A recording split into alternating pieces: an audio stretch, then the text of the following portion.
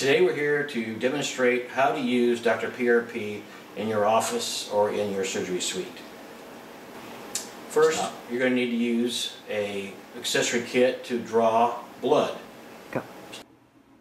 In the accessory kit, you will have all of the components that are necessary to do the phlebotomy and to process the blood. There is an 18 gauge phlebotomy butterfly. There is a 20 cc syringe. There are blunt needles for the blood transfer, a bandage, alcohol swab, gauze, and some tape. Besides the accessory kit, we have the Dr. PRP kit that comes with either the ACD, either in a 30 or 2.5 cc ACD.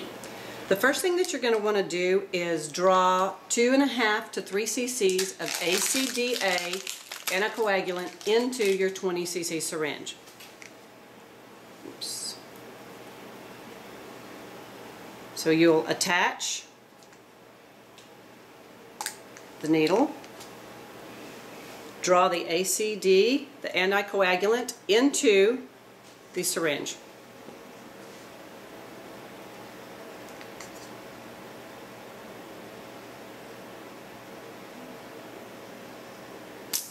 Okay. Okay. Stop. Okay. Now then you can turn it out. Switch out the ACD needle with your blood draw needle, all of these being 18 gauge. Then you are going to push your anticoagulant through this capillary tube all the way up through the needle. So the minute that you insert the needle into the vein, the blood will automatically come into contact with the ACD.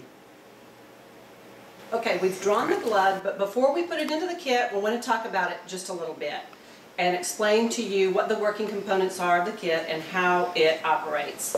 You have an injection port up at the top and a removable silicone lid, but we're not going to, that's for later. The working mechanisms of the kit are this blue round tube which is connected to this rod. Inside there is a floating silicone shelf, and that is part of the working mechanism that will later push your platelets up to where you want them to be. Now that we've drawn the blood, we're going to show you basically how to go ahead and get the first spin done. So, here's a kit. We peel the kit out. Here's our blood, what we've done. We've basically taken it from the patient. We're going to make sure we just mix the ACD up real good. We have an 18 gauge needle. What we're going to do is pierce the silicone cap. We don't want to create an airlock in the hourglass neck. So what we're going to do is we're going to push the blood at a 45-degree angle slowly. As you see, as the blood rises, it's going to fill the lower chamber first. And as the blood rises, we're going to invert it straight up to 90 degrees until the blood fills up. There are now two on each side. There's a 10 cc increment level and a 20 cc. We are going to fill our chamber up to 20 cc since we drew a 20 cc sample. Go ahead, the kits are calibrated specifically for a 20 cc volume. Anything less, anything more, and the kit will not operate properly. Now that we have got our blood in the kit, each centrifuge comes with rings. What we're going to do is insert the ring through the kit. The kit rests on these two shoulder ledges on each kit, and then we set it down inside one of these buckets that we call, just like this, and then the bucket rests on these rockers on the rotors.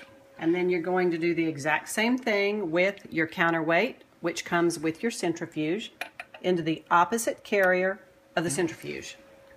Now that we have the now we have them resting in the centrifuge, the counterweight in our sample.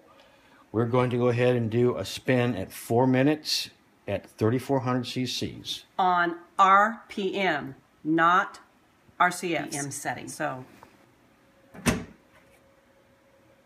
hit start. Is after the spin, this is what we consider a perfect separation. Anything at this ridge or slightly below is really a perfect separation. If you look real closely, you can see the platelets floating right on top of that red blood cell layer.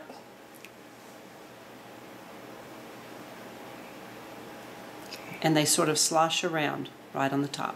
Sorry? Now what we're going to attempt to do is to take our product and move it all the way up into the upper chamber. The portion that we're interested in are these platelets right here in this top portion of the kit. And we move that upward into the neck of the processing tube by slowly and gently pushing up with our thumb on this knob right here, which will elevate that silicone shelf that we talked about earlier, pushing all of these platelets into this upper chamber and into the neck. So I'm going to attempt to do that now.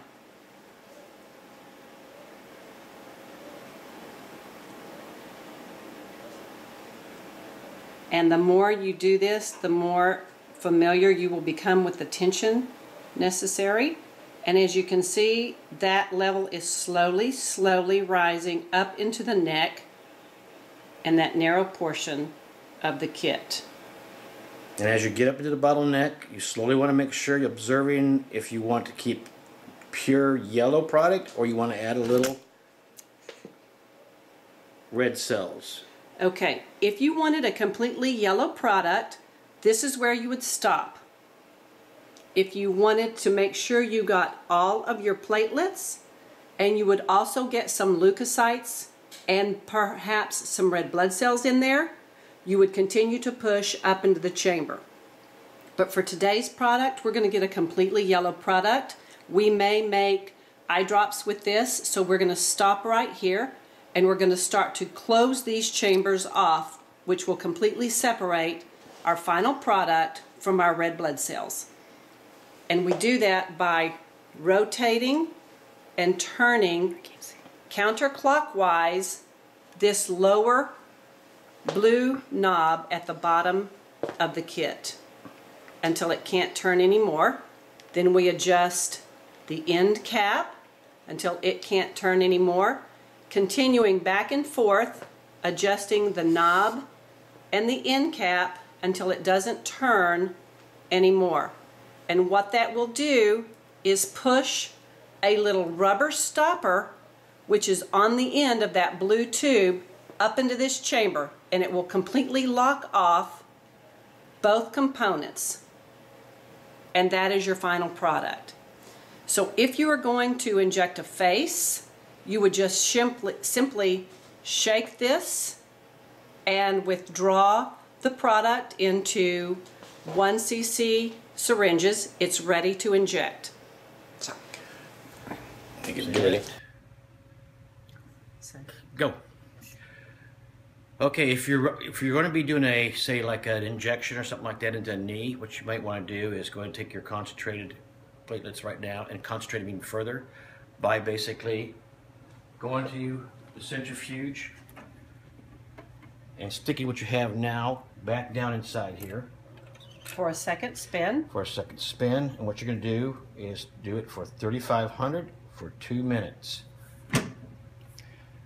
Once you've done that, you're going to open the door back up after you've done your second spin. And once again, you're going to withdraw your product. Now you've super concentrated your final product. We're going to go and once again take the silicone cap out. Now we're going to take a 5 cc syringe and we're going to withdraw. We'll take a 5 cc syringe and we'll use that 5 cc syringe to take it and draw out just a 5 cc portion without shaking this container up, and withdraw 5 cc's from the top, and then remaining 5 cc's is your super concentrated portion of your PRP. Okay, I want to talk a little bit about troubleshooting. And there are mainly 3 items that might pop up when you first begin to work with the system. And the first one is an airlock. And an airlock can occur when you are putting the blood into the processing tube and you fail or forget to hold it at a 45-degree angle when you are injecting in the blood. And it will get stuck in this upper chamber. And if that happens, just simply take the processing tube in between your fingers like this and just swing it to the side gently like this to release that airlock, and the blood will then start to trickle down into the bottom portion and you can continue finishing filling. The other problem that you may encounter is a patient that may have a high hematocrit and hemoglobin or a low. And in that instance, they will either separate up high or they will separate way, way low. We'll talk about the first one.